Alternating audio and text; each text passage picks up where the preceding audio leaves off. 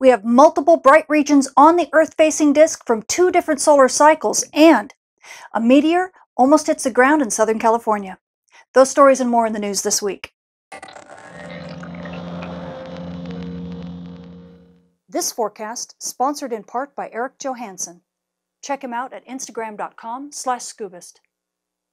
Space weather this week definitely remains a bit on the quiet side. As we flip to our front side sun, you can see we actually do have a couple bright regions on the Earth-facing disk, despite the fact that we're knee-deep in solar minimum right now. The interesting thing is that the biggest of these regions, this was region 2749, it did emerge as a sunspot for a short while, and now it's kind of dying out slowly and diving back below the surface. But that was a cycle 24 sunspot. The other really notable thing is that we got two high latitude bright regions. Now these did not become sunspots. They didn't get bright enough and strong enough for it. However, they had solar cycle 25 polarity. So this is one of the few times we've ever seen a cycle 24 sunspot and two cycle 25 sunspots in each hemisphere all at the same time. So this tells us that the sun is definitely getting much closer to starting solar cycle 25, so we are watching it with bated breath. Now switching to our backside sun, you can see it's been pretty quiet on the sun's backside as well. Now we do have a coronal hole that's going to be rotating into Earth view here in the next few days, probably 3 or 4 days, and in about 2 weeks or so, it could give us a small solar storm. But until that happens, things are going to continue to be pretty quiet. Switching to our moon, we have passed through the first quarter phase and we're on our way to a full moon, with a full moon being on the 13th. And you meteor watchers, I know you need to compete with a full moon, but just the past day, we saw a huge meteor. It was caught on a dash cam in Southern California, where the meteor almost hit the ground. And we've had reports that people saw this particular meteor both in Illinois and clear up in Ontario. So it was seen over many parts of the northern hemisphere. And this is most likely due to the draconids that are actually peaking now and the southern taurids that will be peaking over the next day or so. So if you get a chance, even though you have to compete with that full moon, maybe it's worthwhile to take a look at the night sky.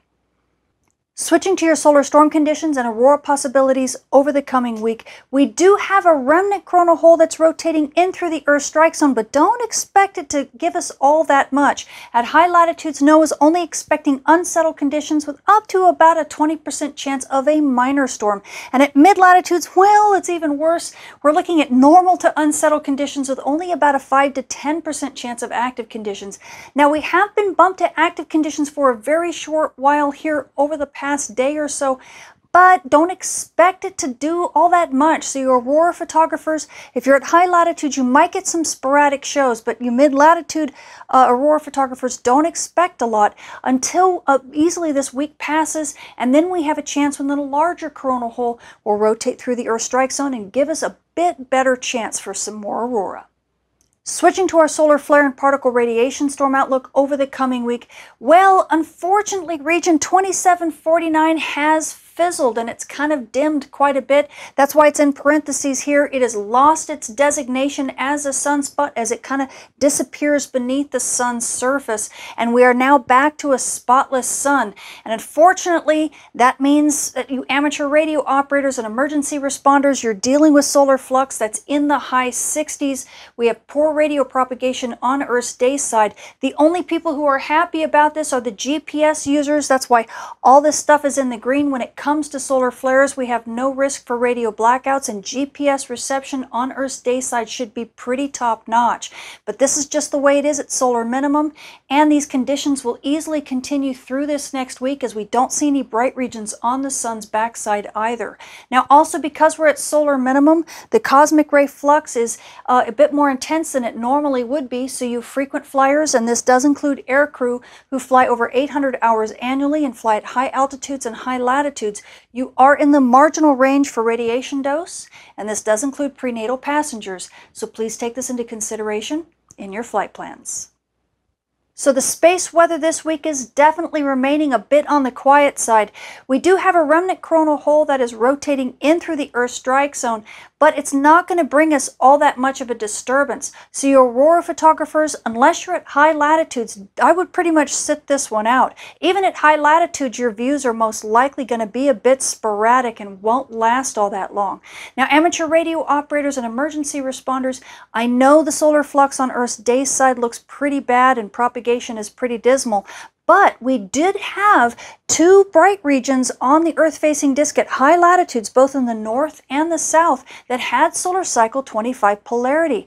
This means that the sun is actually getting a bit more organized when it comes to its field, what we call flux emergence. This is a good sign that cycle 25 is definitely getting a bit closer.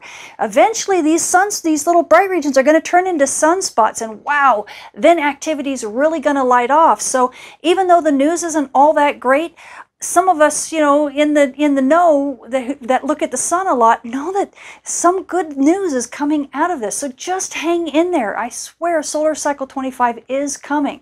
Now, as far as you GPS users are concerned, well, you should be pretty happy this week. We have low solar flux. We have only mild disturbances when it comes to solar wind.